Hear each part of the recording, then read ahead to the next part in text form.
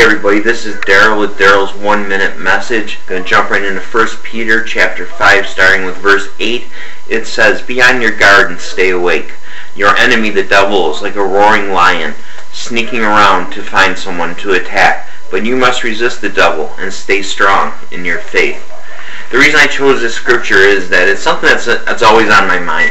It's how the events of the world, these terrible events that happen, such as in the last couple of days we've had yesterday a school shooting where a kid was shot in the head.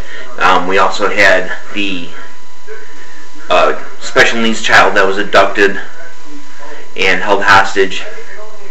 And it just seems to me that these terrible, terrible stories don't even become first headline news anymore. I go to like the internet and the Yahoo News, and it has stuff about the Kardashians first before these terrible events.